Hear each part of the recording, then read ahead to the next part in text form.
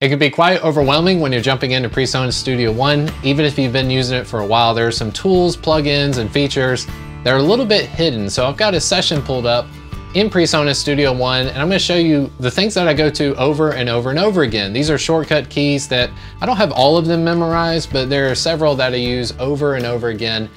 You're gonna find that out in this video, so check this out all the way to the end. There might be some nuggets that you may not have been aware of.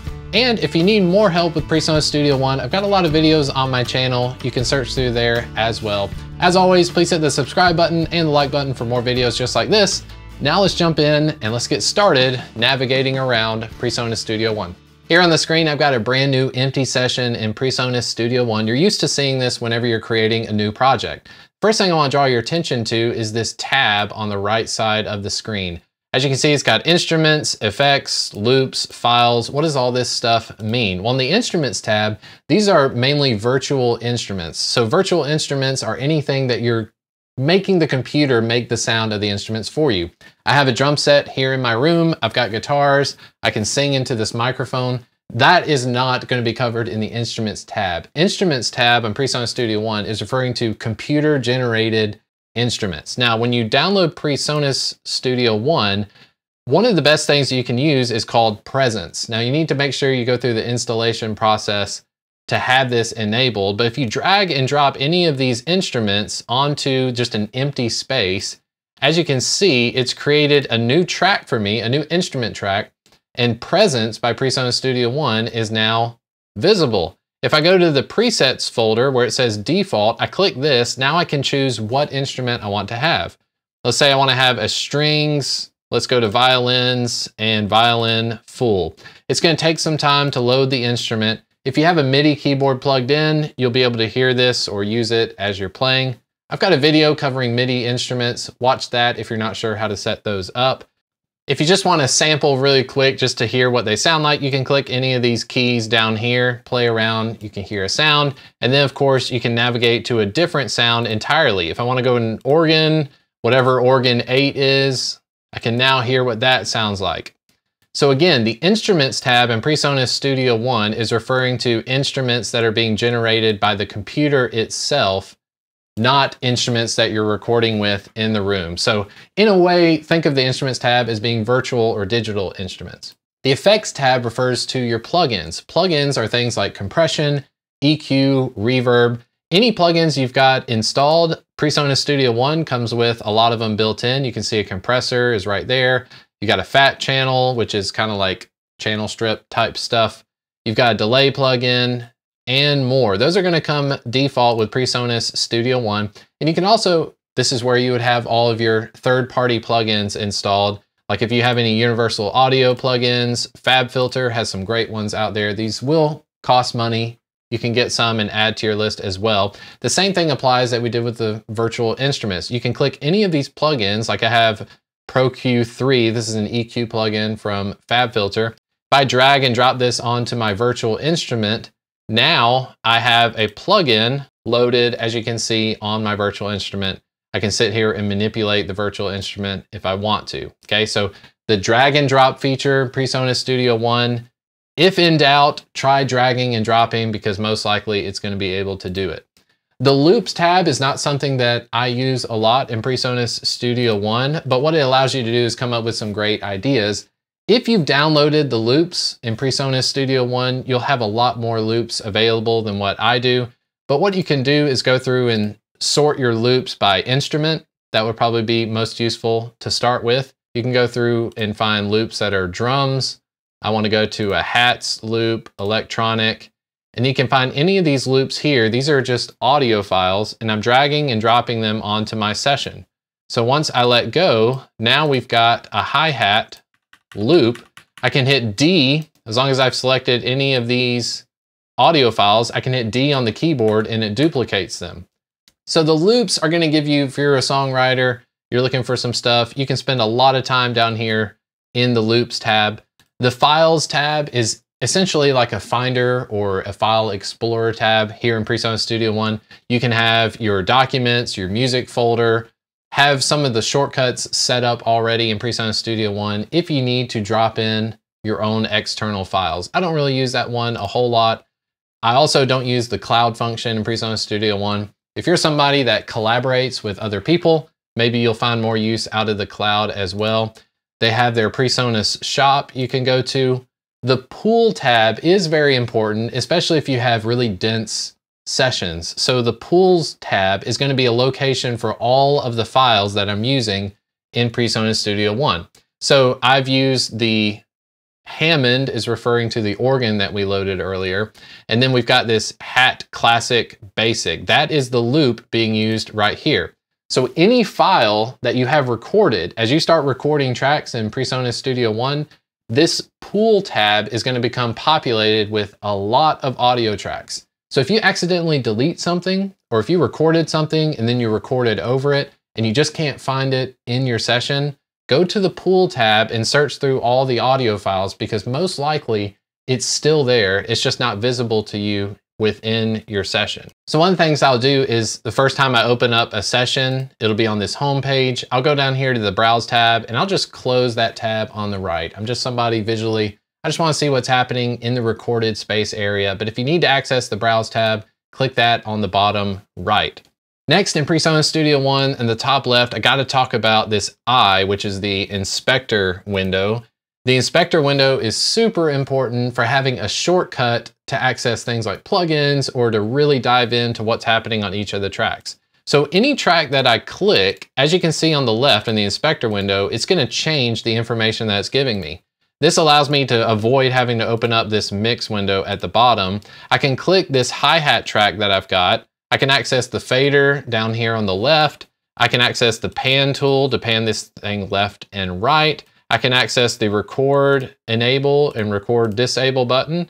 I can access the monitor input and output right here. I can solo the track. I can mute the track.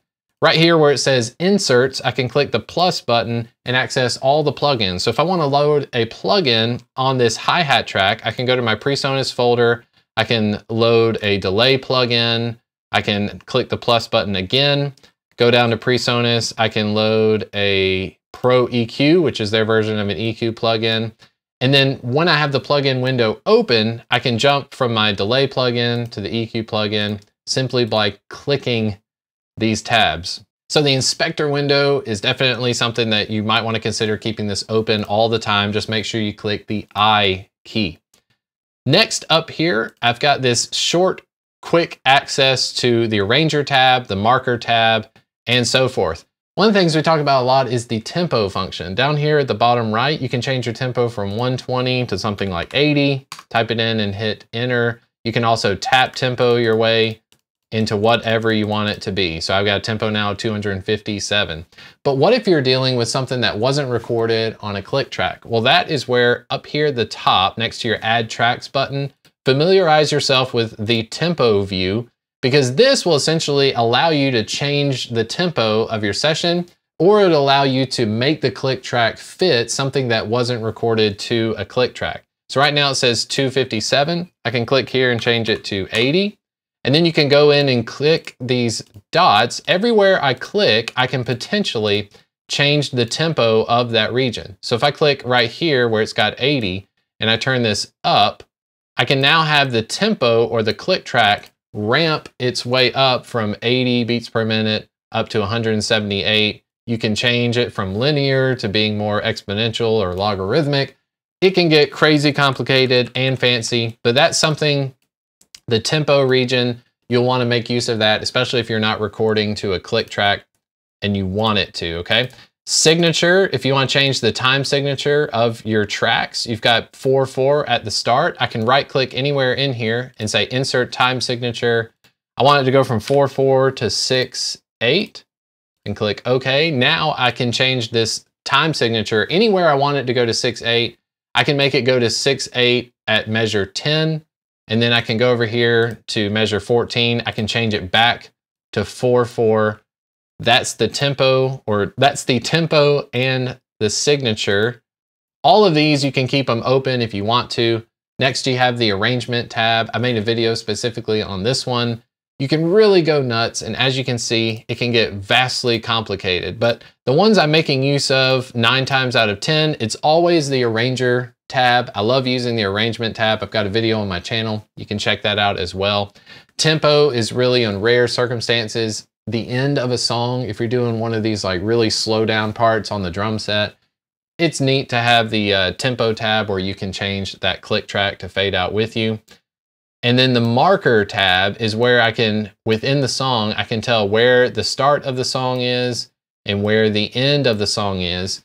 And when you go to export your song, you'll actually be able to tell Studio One, I want to export from the start to the end marker, or you can use a loop region, okay? So next to your Add Tracks button, that's where you can access these extra views if you'd like. Then of course you have the Add Tracks. That one's going to come in handy a lot. Whenever you're adding a track, you have a choice between like an analog audio instrument. Talked about this before. It's like a drum set in a room. It's like a guitar amp, or recording bass, recording vocals, anything like that. It's going to be an audio track. You want to name your track, whatever you want it to be. You want to tell it how many of those tracks you want to create. 9 times out of 10, it's just one. You want to tell it what color. I highly recommend you color code your tracks when you can. Then you tell it what input you want to use. I've got more videos on that kind of stuff. Instrument tab is just what I talked about earlier when we were going through the Browse tab. Instrument's going to be things that the computer itself is generating the sounds, like organ, piano, xylophone. Any of that stuff is going to be generated from the computer, not actually something I'm playing in the room. So that's an instrument tab there. Now I want to get into some basic editing functions, and to do that, I'm going to open up a song I've already recorded, Georgia's Still on My Mind. So here I've got the song Georgia's Still on My Mind. Here's some basic editing and functions that I like to use whenever I'm editing. Above the song itself, up here where the measures are, this is where I'm going to zoom in and zoom out. If I click and hold, like next to where it says 33, measure 33, if I click and drag down, I can zoom in to where I can get up to like a 30-second note's worth of information. If I'm still holding the mouse button and I pull up, I'm now zooming out. This is happening all the time. I don't even think about it. I just zoom in, zoom out, click and drag, but you need to make sure you're clicking wherever the measures are listed above the arrangement view or above the tracks that you're recording on, okay? So I want to zoom in. First of all, I want to zoom in on this bass track here. And as you can see, as I zoom in, we're getting more information left to right, but now everything looks like it's really squashed in. At the bottom of the screen, you have these little hamburger stacks. And if I click and drag this up, now I'm expanding the tracks of what I'm able to see vertically, okay? So especially if you're doing close edits, like I was mentioning the bass track right here, to get this level of zooming, you're gonna have to click and drag down on the measures itself. And then you have to go down to this little burger stack and make sure that you can expand how much information you're seeing top and bottom, not just left and right. So here I've got a bass track. First thing I want you to notice is on this audio file, there is a fade in. So at the top left of any audio track you go to, you'll see a little blue triangle. If I click and drag this to the right, I'm creating a fade in. And you can see the audio waveform being manipulated by this because everything's getting smaller and smaller. You can also, in the middle of your fade, if you click this square here, you can change how drastic the fade up is happening or how drastic the fade in is happening, okay? So you see how this one is going to have a quicker fade into the music than if I just had a linear fade, which looks more like this, okay? Linear fade will kind of snap into place. A fade in is always going to be good to use, especially if you're worried about pops and clicks. Anytime you've got silence, like on a vocal recording or a guitar recording, I like to use a little bit of a fade in, something that's like 140 milliseconds, should be plenty fine. And then if you scroll down with your mouse at the bottom left of the track, if I see this line here, this vertical line with the two arrows, I can click and drag, and now I can shorten how much of that audio file is being played. So obviously, the more I go to the left, I'm allowing more information to be heard.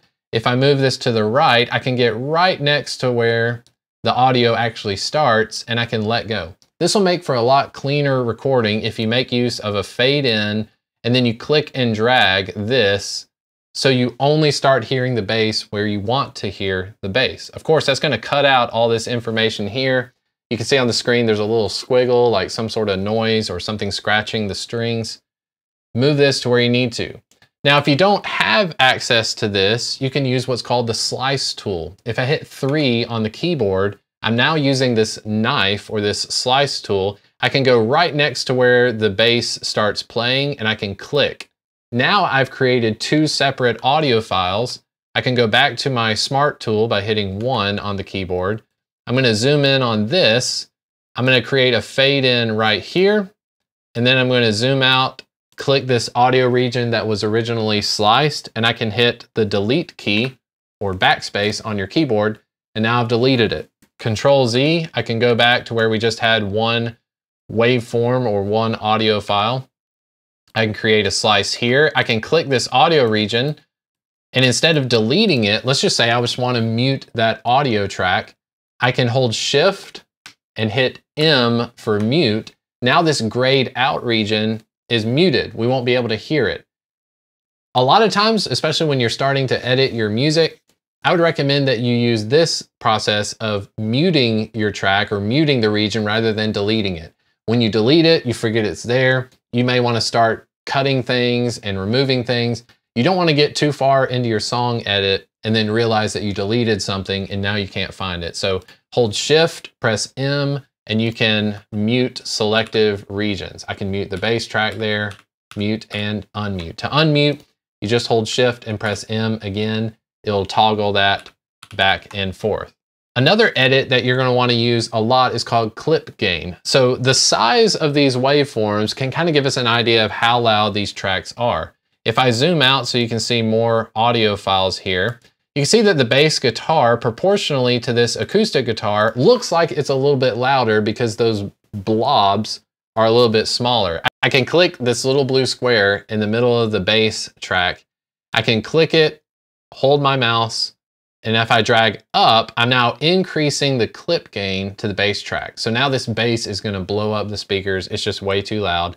I can also drag it down to decrease the clip gain. And what I can do is if you want to try to mix with your eyes, you can look at the acoustic guitar track and you try to match the size of these blobs so that they have more of a comparable size to them. If they look similar in size, then you know that volume-wise they're going to be a little bit similar as well. Down here, I've got an electric guitar that's making some sort of noise. Let me put my headphones on.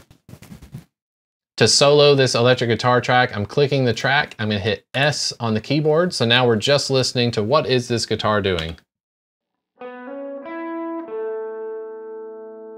right, let's listen to that in context of the rest of the song.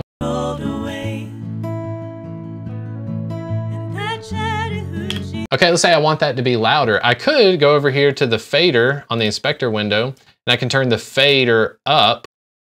That would be one way of making it louder.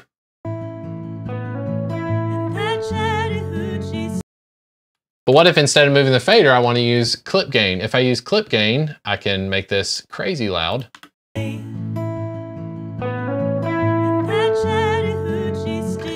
Okay, undo, Control Z. Let's just say that the blobs that you're looking at are too small. Well, to make them larger, at the bottom right of your screen, there's this little hamburger. If I click and drag this up, I'm making all of my audio tracks look a lot louder. This is not actually affecting the sound. It's just affecting what we're visibly able to see. So if all of your recordings look like this and they are loud enough, you might just need to increase the visible spectrum of like what you're able to see. So again, this is not making this louder. It's just making the amount we're able to see. It's like we're zooming in with a magnifying glass, if that makes sense. Another few things just to note, again, you hit the S key to solo a track, so you're just listening to that one track. Oftentimes I hit the A key. The A key brings up your automation. So if you get something that looks like this, and you're not sure how you got there, just click any of your tracks and press A on your keyboard, and that'll switch you back to a regular view. Another thing up here is the loop region. So the loop region is above the measures. You can set a loop to be whatever you want. So this pencil tool, I can click and drag, and then I hit the question mark key or the slash key on the keyboard. Now I'm listening to just a loop of this selected area. The loop's active whenever you see light blue. These city lights on like the stars back home. These city lights on like... Now, another cool thing about the loop region is 9 times out of 10, I'm using the loop region to export my songs from. So if I go up here to where it says song at the top of the window, and I go to export mixdown, it will ask me export range. What do you want to export? And I'll tell it, I want to export what's between the loop region. You can make the loop region your entire song if you want to, or like I mentioned earlier, we have those marker tracks, the start and end. Set your start marker to be around measure 1 or wherever your audio starts playing, and then your end marker to be at the end of the song, so that when you're exporting your song, you're telling it, do you want to export between the loop or between the start and the end marker as well. Another few things is make use of the Presonus Studio One plugins. Some of my favorite ones, I'm just going to go through real quick. Of course, the compressor plugin is great. Use these presets for, if you're just starting out, use the presets so that you can see why are they setting the attack to be that time? Why are they setting the release to be that time? Presets are going to be good for you to learn on, and then you can always manipulate them to whatever you need it to be. The gate plugin, I've got a video on my channel about using the gate. The gate is essentially going to mute audio whenever you don't want to hear something, or if it gets too quiet, it'll just mute itself. That's great if you have noisy recordings.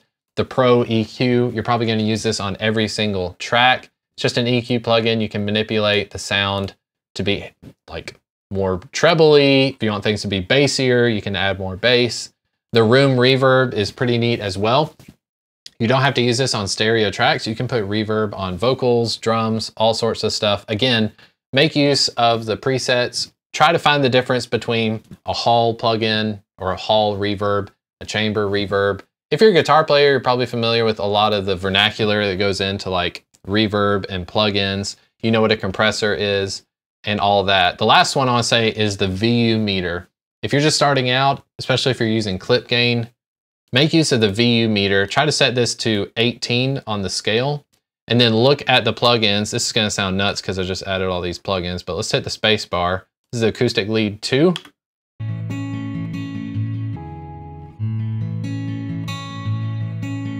Whenever you're trying to gauge how loud something is or how quiet something is, the VU meter is going to give you kind of a more scientific approach about how loud you're actually listening to it. Because if I turn up my headphone volume, I can make myself think that something's really loud when in fact it's really quiet, okay? So make use of that. So that's been some basic editing with Presonus Studio One. If you have more questions, I'm sure you do, leave them in the comment section. I can make a video about specific points. I've certainly covered a lot of different topics all at once in this video, but I hope that gives you some ideas of how to get started jumping into Presonus Studio One. Of course, hit the subscribe button and like button for more videos just like this, and I'll see you in the next one.